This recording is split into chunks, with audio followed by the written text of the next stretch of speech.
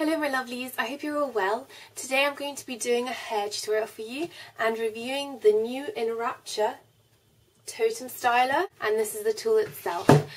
It's a really versatile tool. It's not something that I've seen on the market I've had a chance to use before, in that it has 3 separate heat settings for 3 areas on the barrel, and it can be used as a wand or as a normal iron with a clip.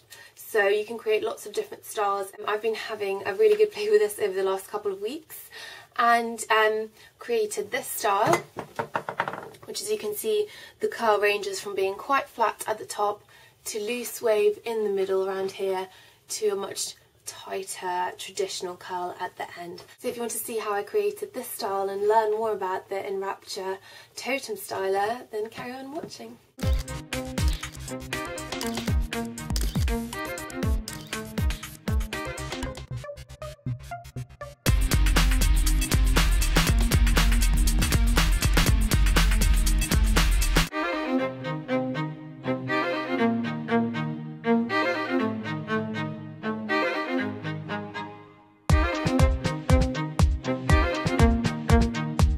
So let's get started.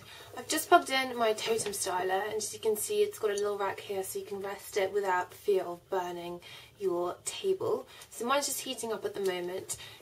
It's got a dial here so you can switch it off and then slide it on, and then for the different sections you can see they're marked on the barrel and here. I've put mine on 1, 2 and then 3 coolest. Here in the middle will be medium heat, and at the end it will be a higher heat. I'm just waiting that for heat up for a few seconds. Before styling, I washed my hair using Lizelle's shampoo and conditioner, and then I added a little bit of Moroccan oil just to the ends to make sure they're really nice and soft.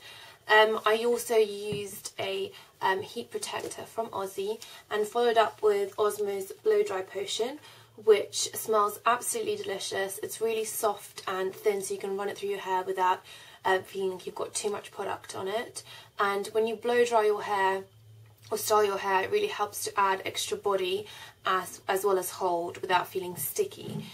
So then I just let my hair air dry, and as you can see, it's pretty curly anyway.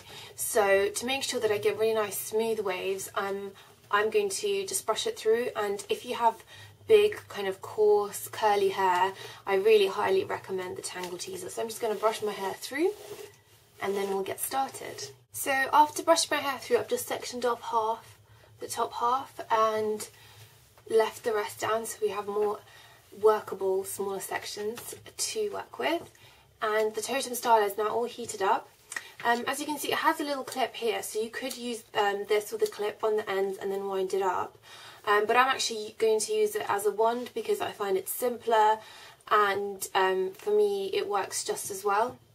I don't want to create a really tight curl, I want to just create waves, so just using it as a wand is fine. Now I'm going to try and get as close as possible to the roots and then get the hair evenly around the barrel. So the bottom is the hottest and the top has the least heat. So what we should get is a really loose, voluminous curl at the top, going down to a tighter curl.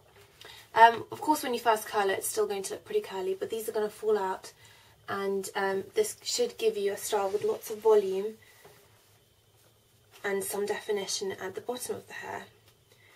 You also want to make sure that the hair is spread evenly. Obviously, if you put all your hair at the top, you're only going to get the least amount of heat at the top, so your curls will be really loose.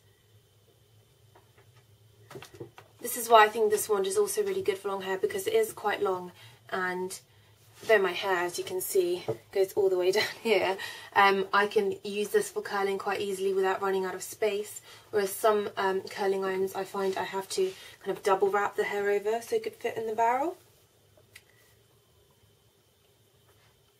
At the same time, you don't want to put too much hair at the bottom either, because then you'll get the tight curl in the majority of your hair. So just have a little play around with it and see what suits you. As usual, at the front, I'm wrapping my hair back, and then after I've done the first 2 or 3, I start alternating by wrapping some sections going forward. The only thing I don't like about this clip styler is that if you angle it, like I have just done by mistake with a clip going towards your head, then you can't really get as close to the roots of your hair. So just be careful, rather than angling it in like I have, to angle it out so you could get right in there. So I'm just going to carry on alternating. So I've just wrapped it forward, now I'm going to wrap it back, and as I've put the clip facing outwards, it's not really hindering getting closer to the root.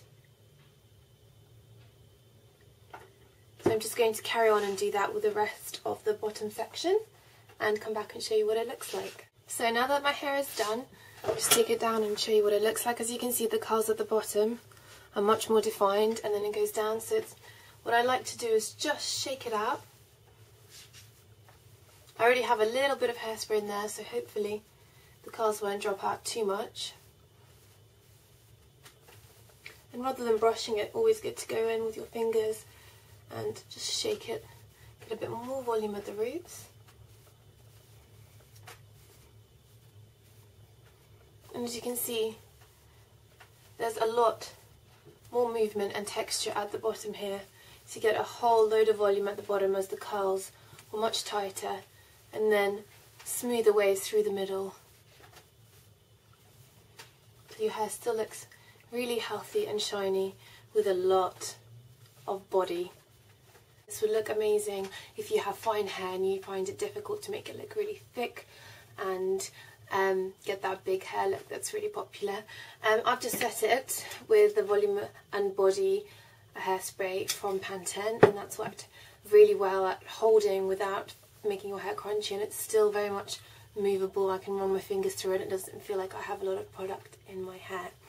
Of course, this styler from Enrapture is so versatile, which is what I like about it, as it can create a great number of looks, and really easy to use. If you want a more defined curl, you can always use the little clip here and just have a really good play around with it. It's taken me a couple of weeks to get the hang of it and find curl styles that I really like, and this one is probably one of my favourites.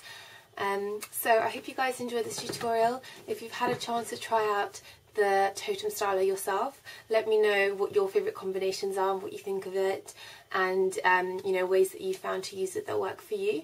And if you want to see different styles that can be created with this styler, always check out the Enrapture website, which I'll leave a link to below. So thank you so much for watching. I hope you're well, and I shall see you all soon with more makeup, hair tutorials, reviews and all of that good stuff.